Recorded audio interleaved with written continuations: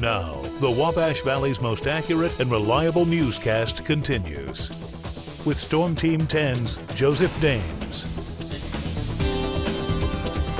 Well, welcome back to News 10 Midday. I'm just going to tell you right now that we'll be running with showers pretty much throughout the afternoon. It's going to be a pretty waterlogged day for us for our midweek, for our Wednesday now. So heading out for your afternoon, you're really going to want to be prepared for these rain showers really throughout the whole Wabash Valley.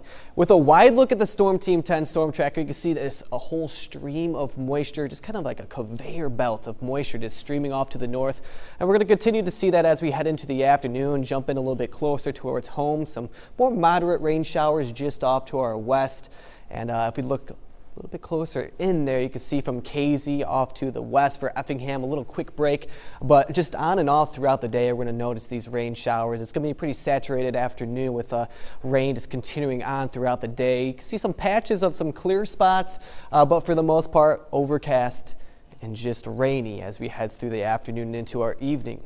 We're also talking about a pretty quick cool down over the last day or so. Temperatures now into the 50s, all the way from Illinois streaming in towards Indiana. Still pretty warm off to our east where that cold front is now moving through, but right now 54 degrees right here at home, and it's just not going to warm up all that much. You can see over the last 24 hours around 17 degrees cooler than we were at this time yesterday.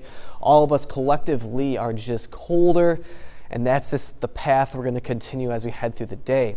Now, here's our future cast, and this is right around 1 p.m. You can tell just that stream of moisture I was just talking about is going to continue to hang around over the next few hours. Not really going to let up over the next few hours either. So we're just going to continue to leave that in the forecast. That's why we have a 100% chance for rain showers throughout our whole region. So it's just not going to go very far. How much rain are we talking about? Well, we already have right around 3/10 of an inch of precipitation. As we scan through the overnight hours and really into tomorrow morning, we could see up to 3/4 of an inch of rain, even some heavier rainfall in some areas if you get a moderate shower to pass through. So we're talking about a good amount of rainfall, and that could even lead to some minor flooding through some of those low-lying regions.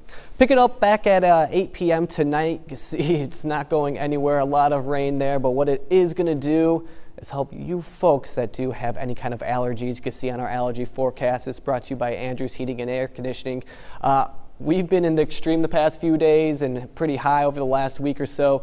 Now starting to push off into a low risk of any kind of allergens out there. So good news for you folks with the rain. That is going to help with that, but we're just going to see it just a very waterlogged day over the next day or two. Temperatures tonight falling down to the 40s, right around 46 degrees at home in Terre Haute, 46 for Robinson, 48 for Linton, so a little bit cooler.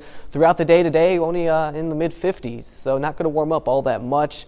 As we jump into the 7-day forecast now, we're going to leave that chance of rain in for the next few days, too.